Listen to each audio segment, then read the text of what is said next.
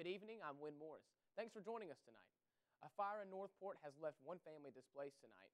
More in tonight's top story. Northport Fire and Rescue responded to Northbrook's apartments around 5:30 this evening. According to fire officials, the blaze appears to have started in the kitchen. The flames were contained to that area, but there was significant smoke damage to the living room and laundry room.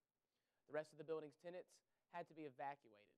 They will be able to return home tonight. The same cannot be said, however, for the family living in the apartment where it started. Officials say the cause of the fire is under investigation. The Crimson Tide is headed to Atlanta next weekend to take on the Georgia Bulldogs in the SEC championship game, and tickets are already on sale. Prices for those tickets continue to climb as both Alabama and Georgia demolished their biggest in-state rivals yesterday.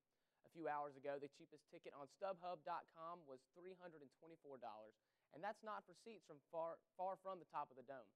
Seats close to the field averaged over $1,000. This game determines who will compete in the BCS National Championship game against Notre Dame in Miami. Bradley Whittington will have more on that matchup coming up in sports. Some West Alabama residents may be getting a questionable text message on their cell phones, and may look like this, and claim you have won a gift card to Target. The message also urges people to go to a website and claim their prize. Target officials say that this is a scam and is in no way affiliated with their store. One Target employee told WVUA this common during holiday season. So everyone needs to be extra careful when trusting deals that seem too good to be true. The countdown to the holidays has begun.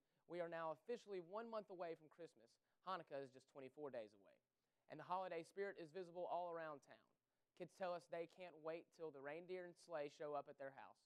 And WVUA caught up with Santa Claus, who says there is still more time to make it for kids on the naughty list, or the nice list, excuse me. For the University of Alabama, I'm Wynn Morris.